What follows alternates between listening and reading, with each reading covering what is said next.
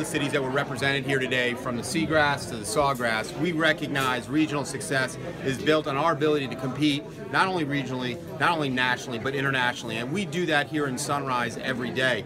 And so we are fully behind an incentive program that is transparent, that is responsible, but it must be robust. And we are built on tourism, even out here at the Sawgrass area, where we have lots of tourists who come here. 113,000 people have jobs in Broward because of tourists. 113,000 people. Why would we not want to keep that growing? I went 120,000, 130,000, and it works. And many people forget that the Sawgrass Mall is the #2 destination for tourism, #1 if you split Disney and Epcot. And so we're fully behind the efforts, and we hope that the legislature will act responsibly and continue to support these programs. Thank you, Governor. Great.